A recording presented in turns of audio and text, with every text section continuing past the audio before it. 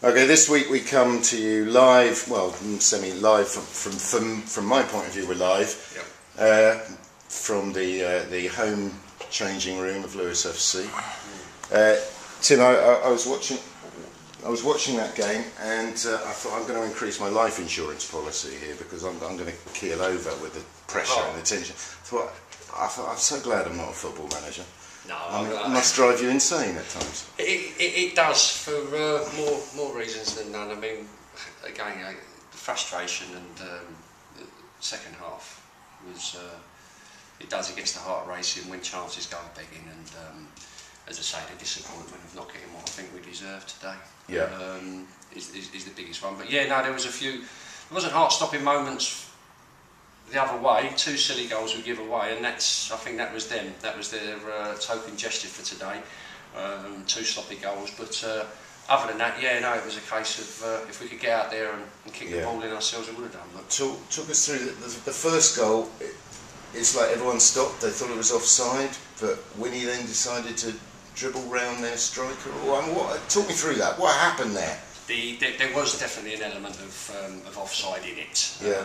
The linesman seemed to say that it was level, but I think the linesman has to be up with play to call it level in the first place, and he was probably 4 or 5 yards as he was for a few decisions during the day. But no, Chris, in fairness to him, he's a guy who's honest, and he came in straight away at half time, puts his hand up and says, "Sorry guys, my fault for the first goal." Right. You know, perhaps his starting position could have been a bit more advanced so that he's actually there. You know, cleaning the ball plus the player perhaps. You know, when he's going through. But there you go. And the second one again was another defensive lapse. You know, I mean, goal scorer unmarked in the box. It seemed unmarked, but a bit that disappointed me. And as I say, I had a chat with a chat with a player that I think the cross could have been stopped. Sure. We could have worked harder at stopping the cross coming in the first place. But other than that, I can't remember too many other chances that they had.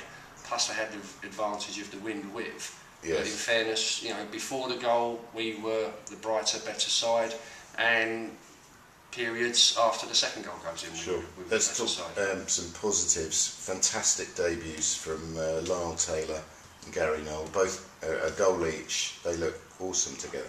They do. The beauty is that they both know one another from the Millwall days, albeit that they've had a fair bit of time apart since. You know, Lyle's career looks like it's on the right track. Gary's determined to get his back on it, and there's you know, what was quite nice was the ball was sticking up there a little bit more, and they worked their own opportunities as well. Like Gary first half when he's turned the defender middle of the goals.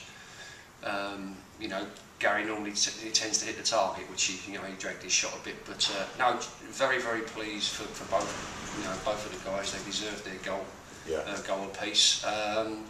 Was just hoping that maybe Lyle or Gary, if he'd have stayed on, maybe would have nicked the winner as well. But there you go. Another very strong debut from Joe Tabiri. He made a difference, I thought, in centre mid with Jammer. Yeah, he did make a difference. He's very very strong on the ball, Joe. His general passing is decent as well. You know, he doesn't waste too many balls when he gets it. And as I say, his ball retention is very good. But no, he done well. But I thought Jammer deserved his man of the match award again. I don't think he probably gets the plaudits that he deserves. But his ball to Dave Wheeler for our second goal. Fantastic. You know, in these conditions, he's put it on a sixpence, and Dave done magnificent with his first touch, and there's Gary, bit of the predator he is, and he finishes it off. So. And then Callum Davis at centre back. He's 17 years old. I hear he broke his nose, or he had a bloodied face, but he just carried on playing. Fantastic spirit. The guy's 17, and he's got a great future. But what a man, He's, as I say, he come off bloody nose. You could see that his nose had took a fair whack and wasn't probably in the right place where it should be. But centre back nose, they call it, I believe. Yeah, and I've got one of those, and that's right, exactly. But no, you don't have good centre backs unless they've got a nose like a boxer. But no, what a man, He comes over. We said, look, you've probably broken your nose. He said, I've done it before anyway. Wipes it. and runs off, you know, back into action. And you know, he's a real good kid, and you know, I think he was. Say first goal maybe between, you know, the centre forward gets in between them, but other than that, he's had another real decent game. The nuts of the matter is it was a game we really did want to win, but at the same time, I imagine you're disappointed. It feels like we're going to start winning some games with this team now, this squad. It suddenly feels like there's strength and depth. I mean, a good strong bench today, I thought. Yeah, I must admit, for the first real time in my time here, I felt that coming to a game, feeling that, I think things are in place now, or as near as they can be. You know, the void of Lewes Hyde's injury probably was never quite filled in there, you know, and Joe Tabiri comes in. You know, it's been a bit hit and miss up front at times, you know. We had the initial impact from players coming in and setting us off, but I remember that though, when I used to talk to Ibo after games, he would always say, "Oh, if you can just get a striker or two, everything changes." And it's the hardest thing to find in this league, is those top guys who will come in. It's not been through the want of trying, and that's with no disrespect to the players already here. I mean, you know, there's still some talent here as well, but you know, as I say, Rory, you know, he's done well today. He's very his work ethic is extremely, you know, extremely good. You know, he helps his fullback out, and he's also got a bit of a dig on him. Here come good.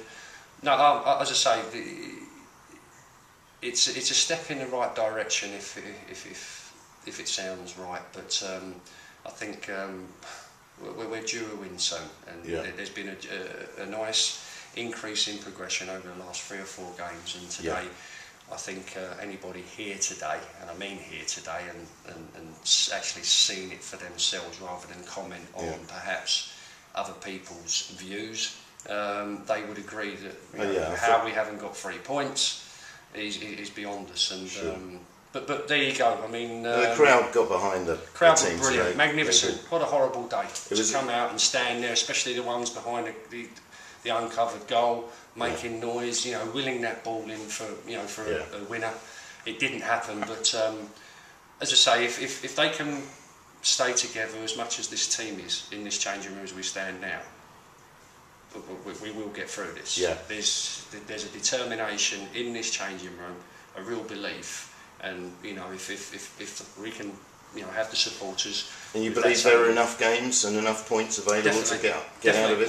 Why not? I mean, sides that have gone on 2 or 3 wins on the bounce, your Thurrocks, your St Albans, albeit they've had their points deducted, it changes the complexity of the league completely. And this side is capable of putting 2 or 3 wins together. Yeah. We were very close to, you know, to doing our first one of hopefully 2 or 3, you know, to come. But no, we're going away disappointed, but we're going away positive at the same time. That's great. Thank you very much, Tosh. No worries. We will see you in Maidenhead. See you at Maidenhead, yes. Great. Hopefully the weather's better. Thank you. No A little shot of the dressing room, maybe? Yeah, no, I think we need a shot, a noddy. No. Yeah. Look at that. Here we go. Here's the dressing room. Look at the floor. Look at the floor. Yeah. Okay. Another one of the another noddy. Beautiful. Yeah. Okay, and that's it. We don't edit this.